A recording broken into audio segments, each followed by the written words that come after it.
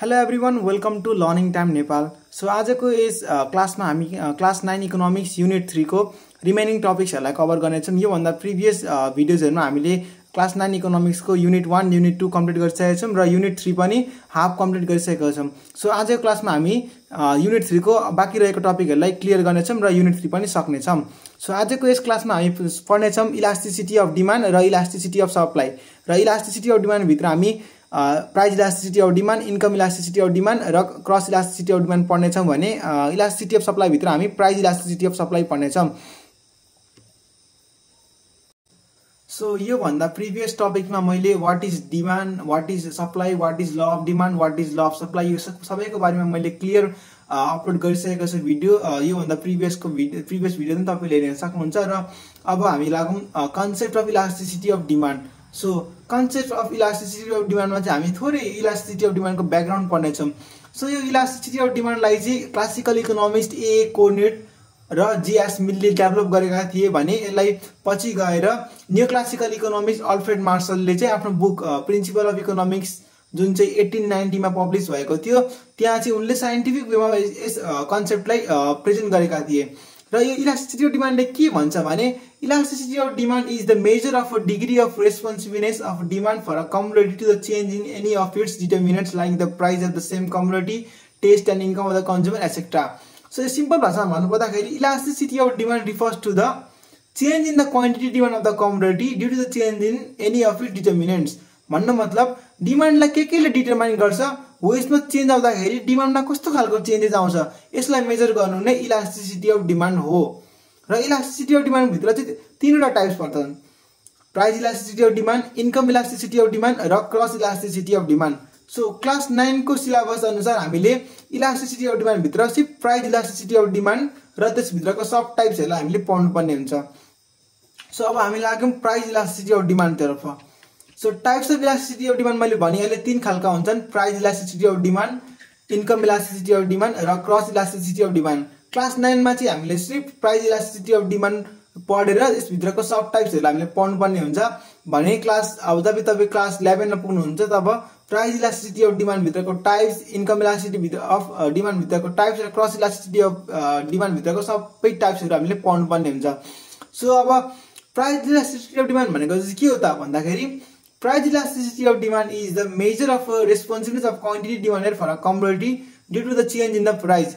It is also defined as the ratio of a percentage change in the quantity demand for a commodity to the percentage change in the price।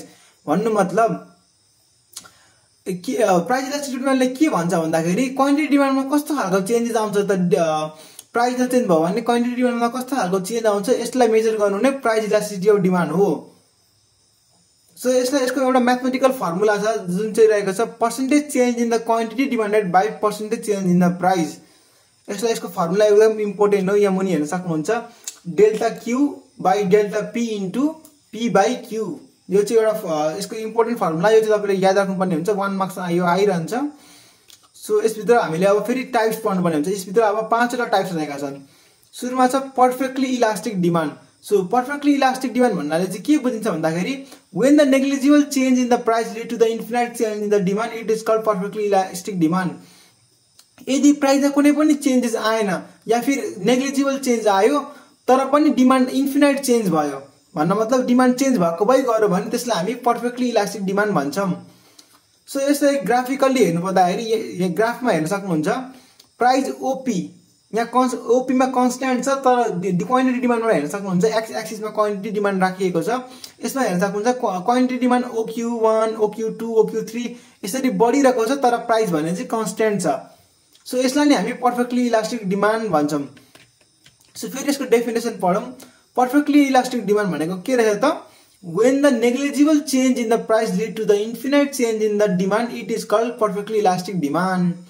So price थोरै negligible changes आयो या फिर चेन्जै आएन र पनि demand चाहिँ बढ्यो अरे अथवा डिमान्ड चाहिँ घट्यो अरे यसलाई नै हामी पर्फेक्टली इलास्टिक डिमान्ड भन्छौं।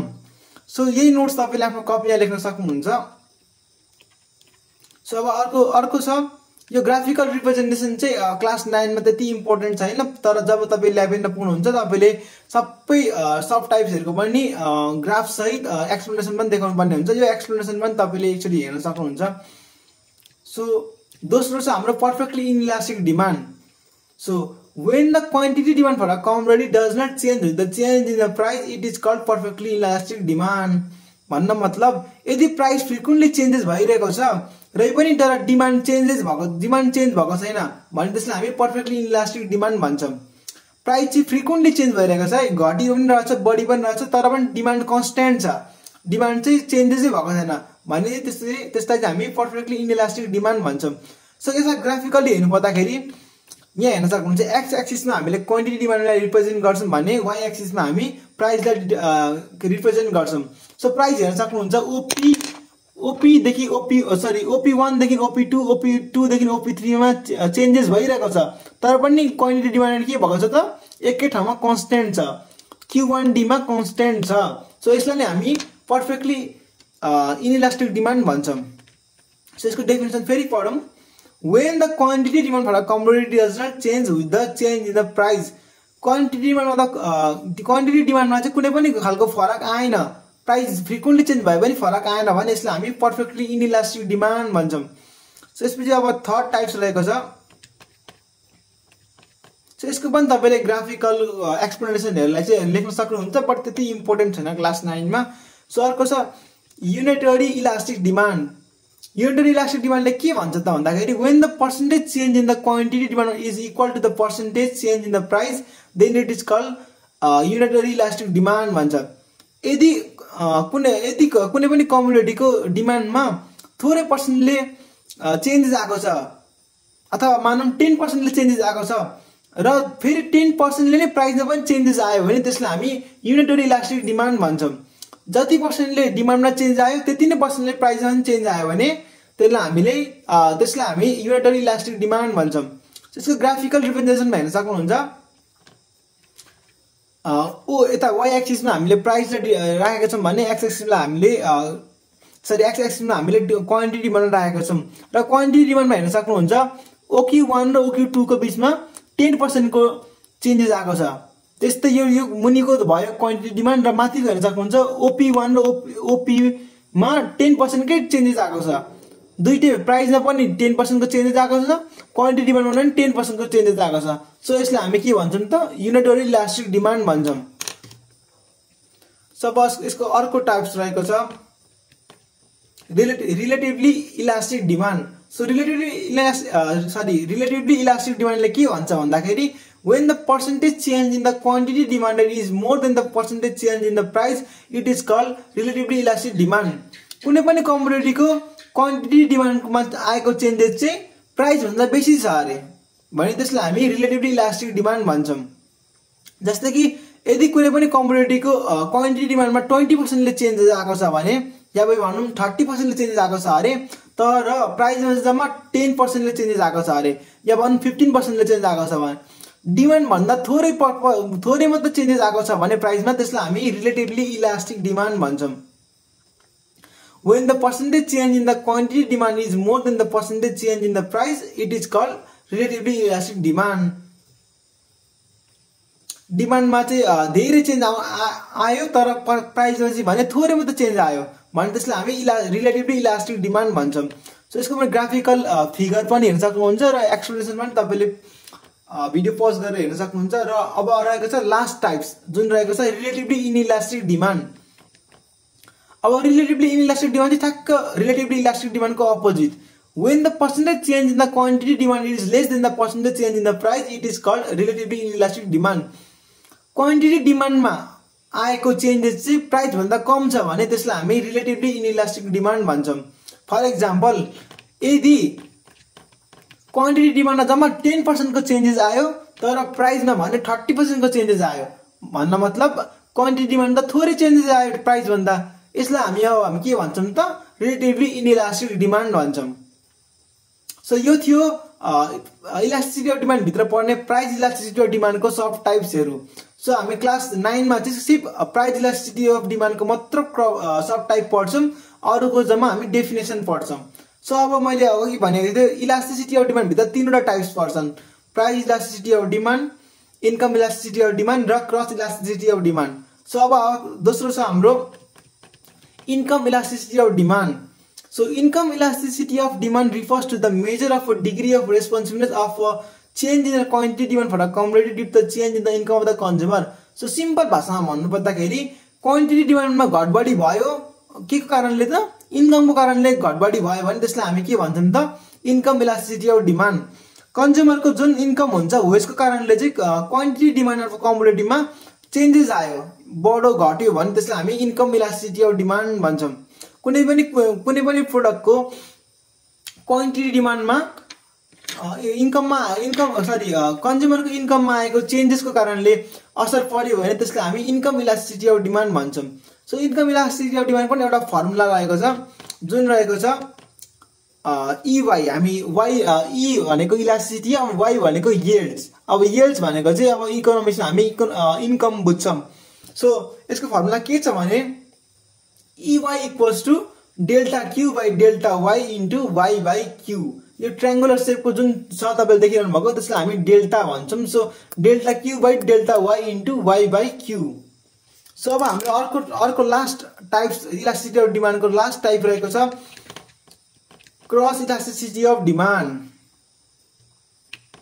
सो यसको पनि हामी सिम्पल डेफिनेसन मात्र पढ्ने छौं यस भित्रको पनि सब टाइप्सहरु रहेका छन् तर यो चाहिँ हामी क्लास 9 मा पढ्नु पर्दैन क्लास 11 मा गएर पढ्नु पर्छ यसको सो यसको पनि हामी सिम्पल डेफिनेसन मात्र पढौं सो क्रस इलास्टिसिटी अफ डिमान्डले के भन्छ भन्दाखेरि the change in the quantity demand of the commodity due to the change in the price of related commodity एउटा कुनै पनि एउटा रिलेटेड कमोडिटी छ जस्तै कि भनौं कोक र पेप्सी छ सो कोक र फर एक्जाम्पल चाहिँ अब कोकको क्वान्टिटी डिमान्डमा चाहिँ पेप्सीको प्राइसले गर्दाखेरि चेन्जेस आयो भने त्यसलाई हामी क्रस इलास्टिसिटी अफ डिमान्ड भन्छौं उस्तै जुन कमोडिटी हुन्छन् एउटै नेचरका जुन कमोडिटी हुन्छन् हो एउटा कमोडिटीको प्राइसमा आएको चेन्जेसले अर्को कमोडिटीलाई असर गर्छ भने त्यसलाई हामी cross elasticity of demand भन्छौं It is also defined as the ratio of a percentage change in the demand for a commodity to the percentage change in the price of the related commodity. अब यसको एउटा formula रहेको छ जुन चाहिँ रहेको छ EC elasticity E भनेको अनि C भनेको चाहिँ क्रस इलास्टिसिटी भन्न खोजे सो यसको फर्मुला रहेको छ percentage change in the demand for a good X by percentage change in the price of a good Y so त्यही नै रहेको छ delta QX by delta PY into PY by QX so अब हामी लागौं concept of elasticity of supply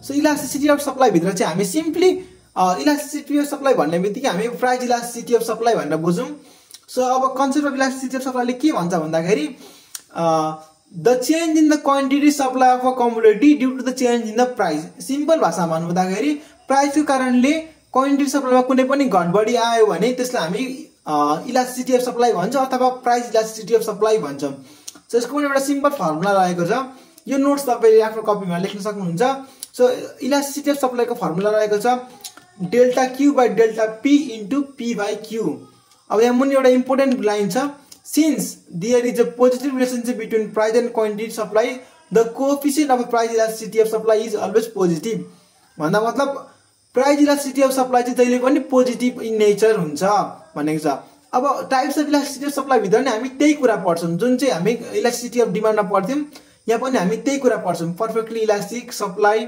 perfectly inelastic supply unitary elastic supply relatively elastic supply र relatively inelastic supply पढ्छौं so यसमा पनि सिम्पली डेफिनेसन पनि सेम टु सेम छ just हाम्रो फरक के छ भने जहाँ हामी डिमान्ड लेख्थ्यौं त्यहाँ अब हामी सप्लाई लेख्नेछौं जस्तै कि अब हेर्नु perfectly elastic supply if the negligible change in the price lead in the infinite or unlimited change in the quantity supply it is said to be a perfectly elastic supply so यो बुझ्नु भन्दा अगाडि हामी थोरै के बुझ्नु पर्छ भने डिमान्ड भनेको चाहिँ इकोनोमिक बिहेभियर अफ कन्ज्युमर हो र सप्लाई भनेको चाहिँ इकोनोमिक बिहेभियर अफ सप्लायर हो सो त्यसैले अब यो चाहिँ इलास्टिसिटी सप्लाई चाहिँ हामीले सप्लायरको पोइन्ट अफ भ्यूबाट हेर्नुपर्ने हुन्छ सो पर्फेक्टली इलास्टिक सप्लाईले के भन्छ भने if the negligible change in the price lead to the infinite change in the quantity supply यदि प्राइस मा थोरै चेन्जेस आयो अथवा नेग्लिजिबल चेन्जेस आयो अथवा चेन्जै आएन तर पनि क्वान्टिटी सप्लाईमा चाहिँ धेरै ठूलो चेन्जेस आयो भने त्यसलाई हामी पर्फेक्टली इलास्टिक सप्लाई भन्छौं सरल भाषामा भन्नुपर्दाखेरि यदि क्वान्टिटी सप्लाईमा चाहिँ चेन्जेस आउँछ प्राइसमा चेन्जेस नहुँदा पनि क्वान्टिटी सप्लाईमा चेन्जेस आउँछ भने त्यसलाई हामी पर्फेक्टली इलास्टिक सप्लाई भन्छौँ। सो यसको पनि तपाईले नोट्स लेख्न सक्नुहुन्छ र ग्राफिकल रिप्रेजेन्टेसन पनि गरेको छ, यसलाई पनि तपाईले आफ्नो कपीमा सार्न सक्नुहुन्छ। सो दोस्रो टाइप छ पर्फेक्टली इलास्टिक सप्लाई, ठ्याक्कै opposite. If there is no change in the quantity supply despite the change in the price of the commodity it is shed to be perfectly elastic supply. So यसको भन्नु मतलब के हो भने यदि quantity सप्लाईमा कुनै पनि असर आउँदैन, प्राइसमा चेन्जेस जति पनि आए पनि क्वान्टिटी सप्लाईमा चेन्जेस चाहिँ आउँदैन, क्वान्टिटी सप्लाई चाहिँ कन्स्ट्यान्ट रहन्छ भने त्यसलाई हामी पर्फेक्टली इलास्टिक सप्लाई भन्छौँ। प्राइसमा चाहे धेरैको चेन्जेस आयो या थोरैको चेन्जेस आयो तर पनि क्वान्टिटी सप्लाई चाहिँ कन्स्ट्यान्ट रहन्छ, चेन्ज हुँदैन भने त्यसलाई हामी पर्फेक्टली इलास्टिक सप्लाई भन्छौँ। अर्को थर्ड टाइप रहेको छ युनिटरी इलास्टिक सप्लाई। अब युनिटरी इलास्टिक सप्लाई भनेर के बुझिन्छ भन्दा if the percentage change in the quantity supply is equal to the percentage change in the price of that commodity it is shed to be unitary elastic supply. भन्दा मतलब यदि प्राइसमा आएको changes र क्वान्टिटी सप्लाईमा आएको चेन्जेस बराबर छ भने त्यसलाई हामी युनिटरी इलास्टिक सप्लाई भन्छौँ।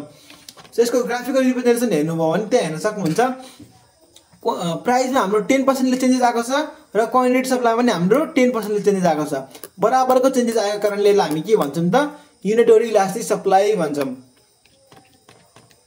अर्को छ relatively elastic supply. If the percentage change in the quantity supply of the commodity is more than the percentage change in the price it is shed to be relatively elastic supply. यसले के भन्छ भन्दाखेरि quantity सप्लाईमा आएको changes यदि price भन्दा बेसी आएको छ अरे, प्राइसमा आएको चेन्जेस भन्दा बेसी छ भने त्यसलाई हामी रिलेटिभली इलास्टिक सप्लाई भन्छौँ। सरल भाषामा भन्नुपर्दाखेरि प्राइसमा जति पनि चेन्जेस आउँछ, जति पर्सेन्टले चेन्जेस आउँछ हो त्यो भन्दा चाहिँ बेसी पर्सेन्टले क्वान्टिटी सप्लाईमा चेन्जेस आयो भने त्यसलाई हामी रिलेटिभली इलास्टिक सप्लाई भन्छौँ। अब अर्को रहेको छ relatively inelastic supply. If the percentage change in the quantity supply is less than the percentage change in the price, then it is said to be relatively inelastic supply. यो चाहिँ ठ्याक्कै opposite छ। यदि क्वान्टिटी सप्लाईमा आएको changes चाहिँ price भन्दा कम छ अरे या भनौँ यदि प्राइसमा आएको चेन्जेस चाहिँ क्वान्टिटी सप्लाई भन्दा बेसी छ भने त्यसलाई हामी रिलेटिभली इनइलास्टिक सप्लाई भन्छौँ। अब यो ग्राफमा हेर्नुभयो भने तपाईले यता वाइ एक्सिसमा हामीले प्राइस डिटरमाइन गरे प्राइसलाई रिप्रेजेन्ट गरेको छौँ र एक्स एक्सिसलाई हामीले क्वान्टिटी सप्लाईलाई रिप्रेजेन्ट गरेको छौँ र क्वान्टिटी सप्लाईमा हेर्न सक्नुहुन्छ 5% चेन्जेस आएको छ र प्राइसमा हेर्न सक्नुहुन्छ हाम्रो 10% चेन्जेस आएको छ। प्राइसमा त बेसी पर्सेन्टले चेन्ज आएछ।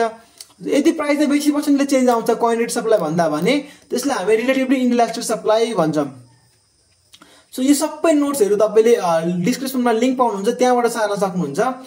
सो आजको यस क्लासबाट हामीले unit 3 class 9 economics unit 3 demand सप्लाईको पनि हामीले कम्प्लिट सकिसक्यौं र अब यसपछि हामी फ्याक्टर अफ प्रोडक्सन वाला लेसनमा पढ्ने छौं। सो यो भन्दा प्रिभियस च्याप्टरहरुको भिडियोजहरु हेर्नु भएको छैन भने तपाईले लिंक डिस्क्रिप्सनमा राखिदिएको छु, त्यहाँबाट चेक आउट गर्न सक्नुहुन्छ। र यो भन्दा अगाडिको पार्ट जुन रहेको छ demand सप्लाईको law of demand law of supply हो, यसको हेर्नु भएको छैन भने तपाईले लिंक कमेन्ट बक्स र डिस्क्रिप्सनमा छ, त्यहाँबाट हेर्न सक्नुहुन्छ। So till then good by.